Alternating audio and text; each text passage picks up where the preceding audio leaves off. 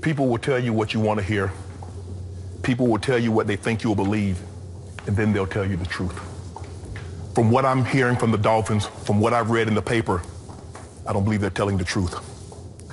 Ted Wells will get to the bottom of the truth, but I want to talk about a culture that was fostered in that locker room and was allowed to flourish. The Miami Dolphins locker room probably consists of 75–80% blacks. If you allow Richie Incognito to walk around in an open locker room and to use a racial epithet that most black Americans, all black Americans, know the stigmatism and the hate and the vitriol that comes with that word.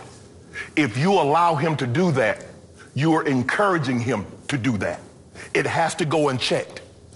I read, and I don't know, it's alleged that some black players said Richie Incognito was an honorary black. There's no such thing.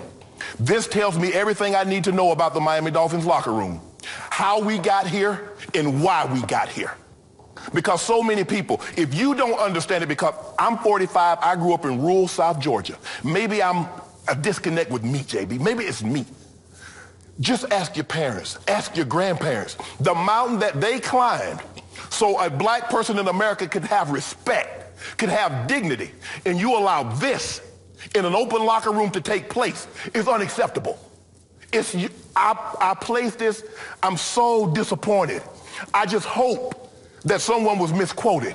I hope I'm wrong. And they didn't allow Richie Incognito to say this racially charged word in an open locker room and go unchecked. That's unacceptable. I'm embarrassed because when if he said that to Martin, Jonathan Martin, he didn't only say that, he's talking to you too. Because if you're black, you know what that word means. You know what, Shannon, I would just say this.